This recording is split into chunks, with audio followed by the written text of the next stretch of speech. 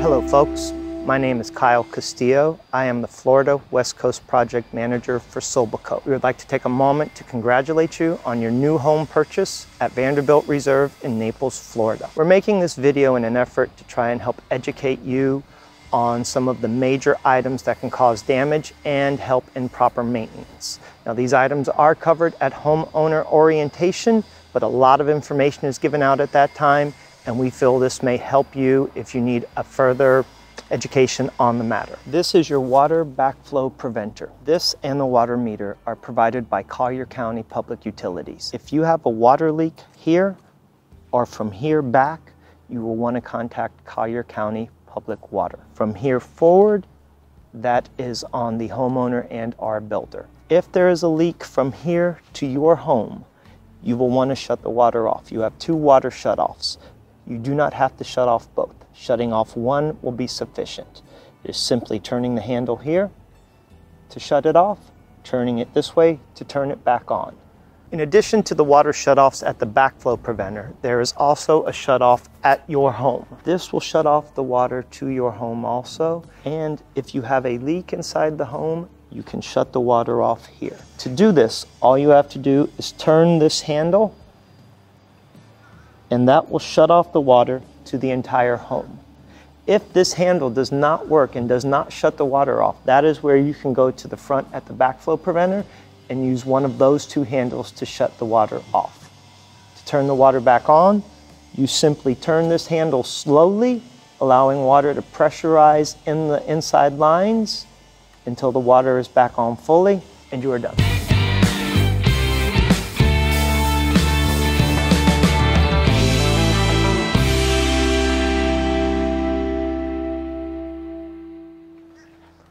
This is your 4-inch sewer cleanout.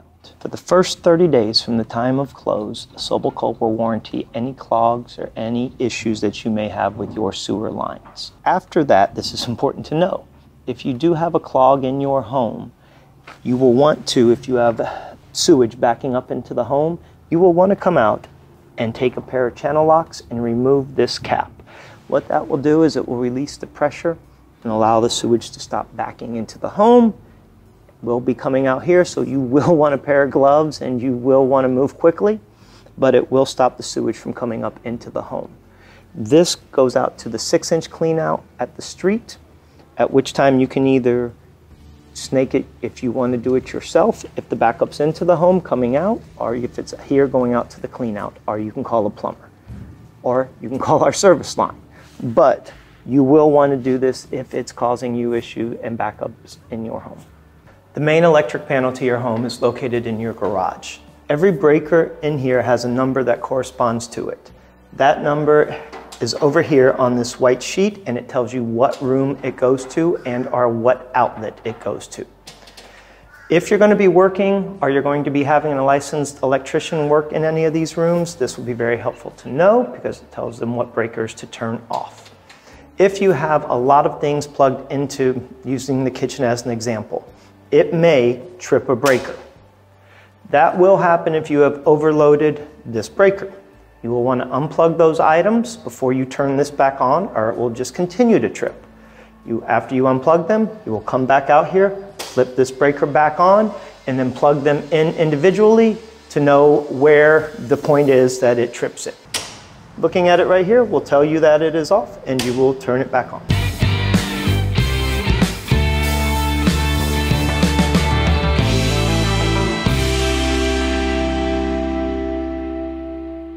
Now we're going to talk about the laundry room.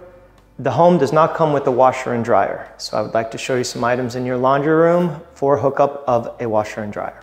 In your laundry room, you have your dryer vent here. It does have a piece of blue plastic over it. That is put there for a blower door test. We as a company leave it there because we don't see any need to be losing AC through this hole. When you do get a dryer installed, whether it's you or a paid professional, they will need to remove this and install the dryer vent here so that it vents properly. In addition, the washing machine hookup does have a knockout that either you or a paid professional will need to knock out and then hook up the hoses to the corresponding hot and cold so that your washing machine will work properly. These are GFI outlets. They're simple and easy to identify because they have two buttons here. One is a test, one is a reset. Down here you will see a green light on. That lets you know that this outlet is functioning properly.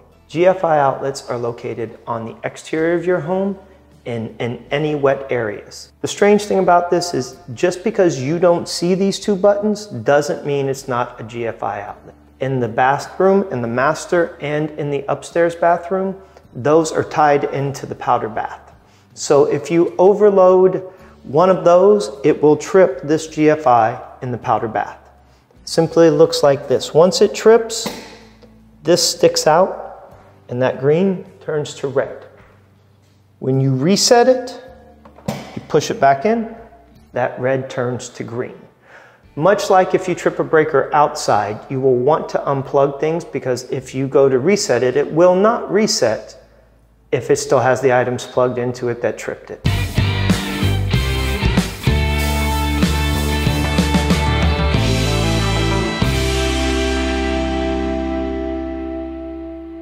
At the outside of the home, we covered shutting water off to the whole house. Now, water causes the most damage and it does it rather quickly. Under every sink and at the toilet, you have a water shutoff valve. Here you have two, one hot, one cold. This shuts the water off from this hose to the faucet. This shuts it off from this hose to the faucet. In the event there is a leak in this area, you will want to shut the water off. Yes, this is covered under your warranty. However, you do want to take precautions to not cause more damage to your home. It is simply turning this valve to shut it off. Have no water.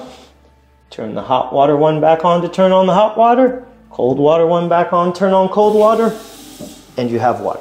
The same is behind the toilet. You will just turn the valve and it will shut it off if you have a leak from that point to the toilet. Your home does come with a home security system. Upon closing, you'll want to contact Vitex. They are the security system company. They will schedule an appointment, they will come out, they will hook the system up, and they will help educate you on it. In addition to that, it is a smart home. The front door lock, the garage door, and the thermostat can all be controlled through one app. Vitex will set that app up. It will control those items as well as the security system, and they will educate you on that and how to operate it.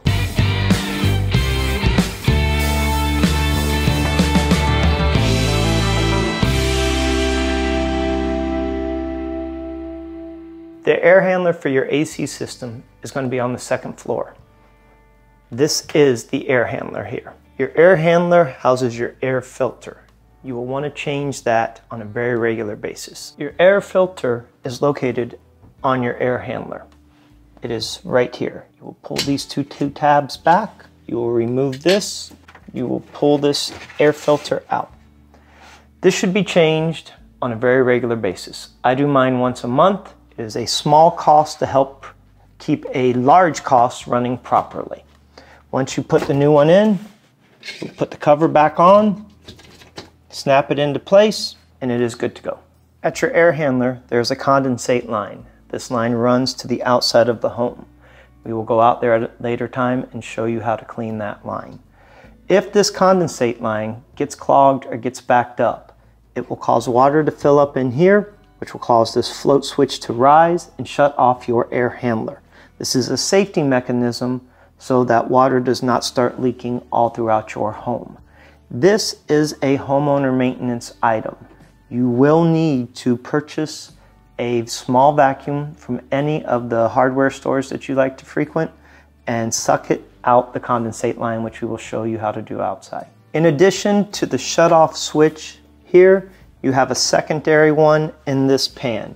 In the event that this does not function properly and water starts to fill up this pan, the shutoff switch here will rise and it will shut off the air handler. As I mentioned downstairs, your home does come with a smart thermostat. It is a Nest thermostat.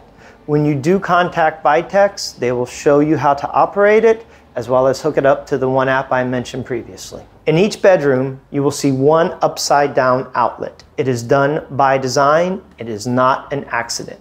That outlet is controlled through the switch on the wall. If you were to plug a lamp into that, when you would want to come into the room, you would just turn this switch on and the lamp would come on. Turn it off and it would go off. We also install a keyless with a light bulb at the ceiling. This is to let you know that that is working and functioning properly. If you install a fan on your own and find it not working, it's not because power doesn't go there. It's just a way for everyone to know that it is functional.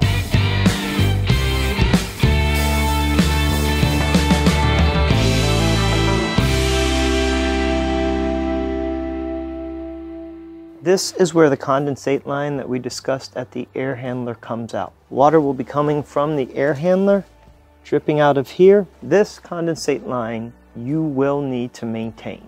It is very simple to do. You get a small vacuum such as this.